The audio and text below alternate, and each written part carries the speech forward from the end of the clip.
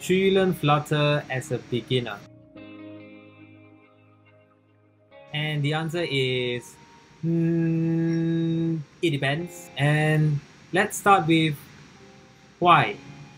Why do you want to learn programming? Some of the reasons that I think you guys have are to solve a problem, to upgrade your skills, or for fun. However, for those who are lost in learning a language on what to learn, why not start with solving a personal problem? Why? Example is, if you can't wake up on time, like we all normally do, how can you solve this? By having an alarm to prompt you to sleep early. Great, you have a problem and a solution. And this will help you in being motivated to learn a language or framework to solve your problem. When you want to solve a problem, you get motivated in creating a solution for yourself because it's a selfish reason and it's beneficial for you. And once you find a problem and a solution, get the right tool for the right job. Does machine learning and blockchain solve the problem of waking up on time? Does creating a mobile app or does creating a website solve the problem? Well, from the example of an alarm clock, do you need it to remind you through a website? Or do you think an app will suffice? In the end, get the right tool for the right job when you're learning programming language, because anything can solve your problem, whether it is the right tool for the right job. For example, Flutter Web. Is it the right tool to create a website now? Not really, because it is janky and it is not really stable enough, and it doesn't have the supported libraries or third-party packages in order for you to get a fully functional website. Third, from Stephen Mischuk, if I pronounce you correctly, an experienced freelance developer and a developer himself. Check out his YouTube channel, it's pretty awesome on the right.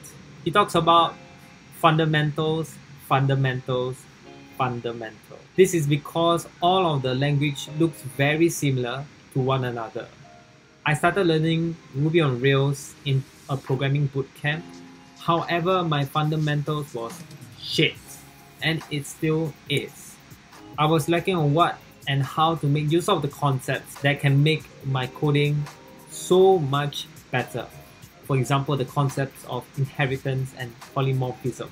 If you don't know what's that, you're probably you should look up to it, and you see how much it can actually improve the quality of code you're putting out there. And for myself, I always want to improve my craft in programming. You know, someone is passionate about programming when he say or she say coding is an art.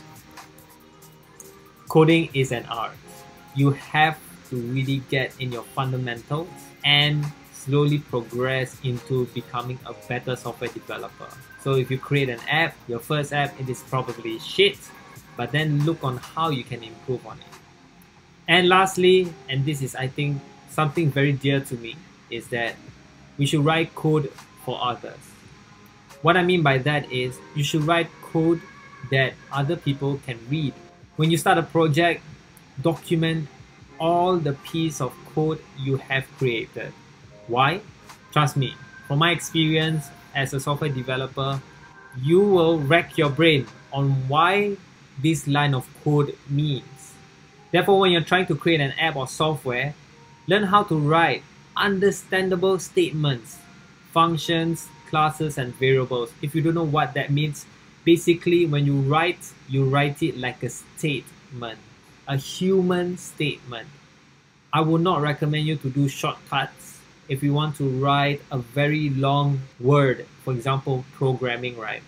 Try not to make it such as that you want to make it into a short form as PRG, because this will confuse people reading your code. And these skills or concepts that you learn actually is transferable to any other language.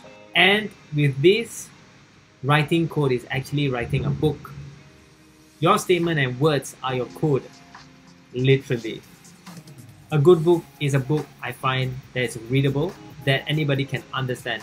But when you write code, it has to be understandable, readable, and concise. You can take an example of the documentation of Flutter.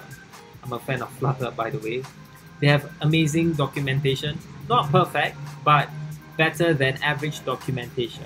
I would say that if you were to go to their source code or their source files, it actually contains 50% of documentation and the other is code.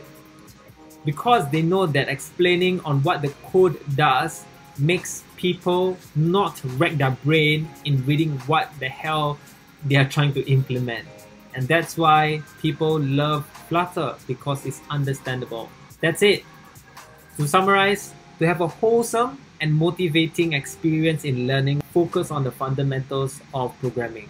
Find a problem and create a solution using code while learning to code, because this will motivate you in creating the solution that you have in your mind. And also, I think not a lot of people emphasize this, but the readability of your code, I feel, is really very important, because you are writing code for others. Will someone else be able to understand what you write in your project or your code? So that's it. Hopefully this is helpful for those beginners out there. Have a nice day. Bye bye.